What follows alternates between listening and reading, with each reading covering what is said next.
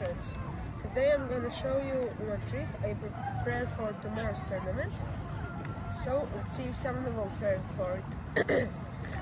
So trick starts with d4, d5, knight c3, classical Jobava opening. Let's place knight f6, bishop f4, and g6, e3, and knight bishop g7. Black is going for King's Indian defense.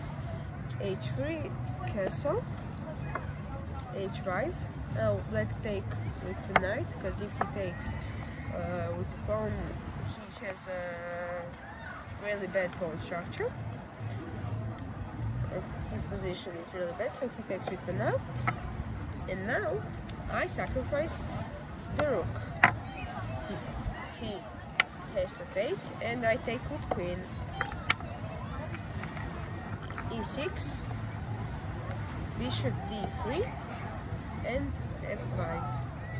I play knight f3, knight c6, a3, because I don't want his knight on before, so a3, bishop d7, castle, and he want to exchange queens, but we don't want to exchange queens, we want to give him a mate.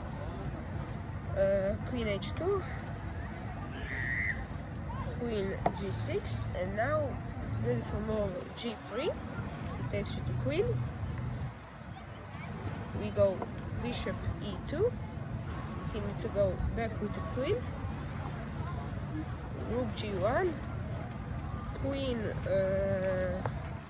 f6, knight e5, and he's completely lost. He can play something like rook d8, and now bishop h6, he can resign. There is no more he can play now. And yeah, that's the trick I prefer, my favorite trick in Jobava. And yeah, I hope you enjoyed, and see you in the next video. Bye.